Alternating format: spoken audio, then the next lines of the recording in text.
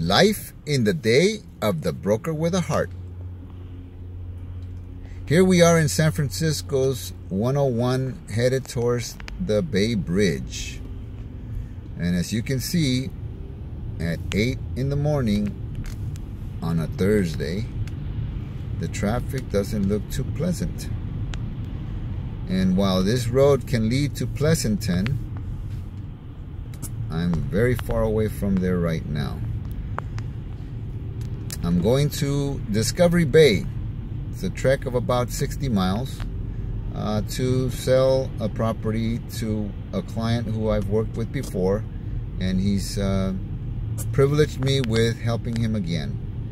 Only this time on a much larger scale, 3,000 square feet for just under $600,000. Something that you won't find here in San Francisco, because these homes in the Outer Mission, Excelsior, and Portola are worth about $1,100,000 and roughly about 1,100 to 1,200 square feet.